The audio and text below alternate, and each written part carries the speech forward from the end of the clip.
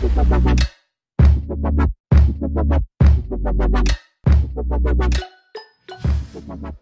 guys, it's been a crazy past year in football.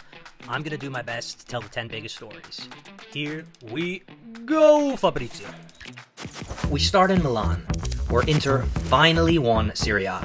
After 10 long years, Antonio Conte's Inter finally landed the Scudetto, their first since José's treble in 2010. Lukaku super instrumental, but him and Conte somehow end up in London at the end of the story. Well, I guess this is Europe, but Italy win the Euros. It didn't come home.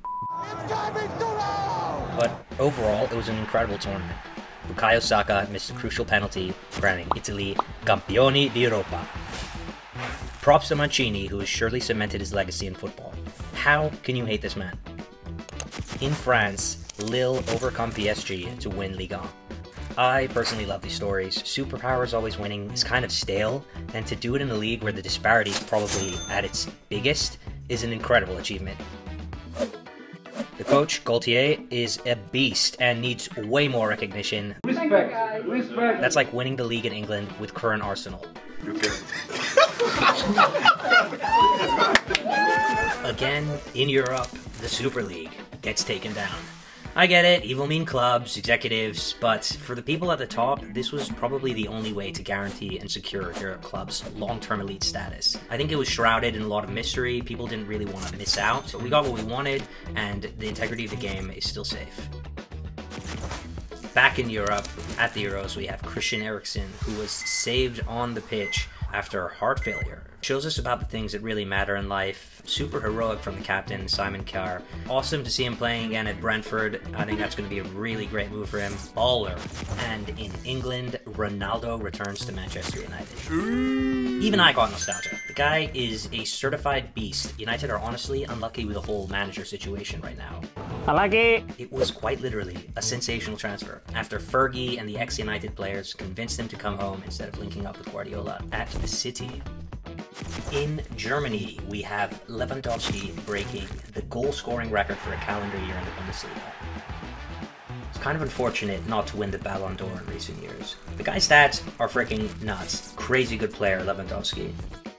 Not really a place, but a person. Such an eventful year for Messi, the GOAT in my opinion. He seemed to be staying at Barca, then he needs to leave because of financial fair play, but not to Man City and Guardiola because they just signed Grealish, so PSG are really the only alternative for him. Just a crazy year for Messi in terms of output, finally winning the Copa America, an international trophy with Argentina after so many attempts, and a record 7th Ballon d'Or. Look at those achievements, bro. Ronaldo. Eat your heart out. Back in England, we have Chelsea's resurgence. They're kind of back under Tuchel. Tuchel? Don't know. Brilliant Champions League run last year, and an incredible story for a club with so many homegrown players. Vindication for Tuchel after last year's Champions League final, heartbreak, and again in England, Liverpool somehow making top 4. Seriously, look at the table at that point of the season with that many games to go. After all those injuries, Liverpool win at Old Trafford, and Alisson scores a flying header in the last minute against West Brom. Thanks for watching, guys. I know there are plenty of great moments this past year, but these were my picks. Let's hear about yours in the comments below. Ciao! And enjoy the wine and the mince pie. Goodbye.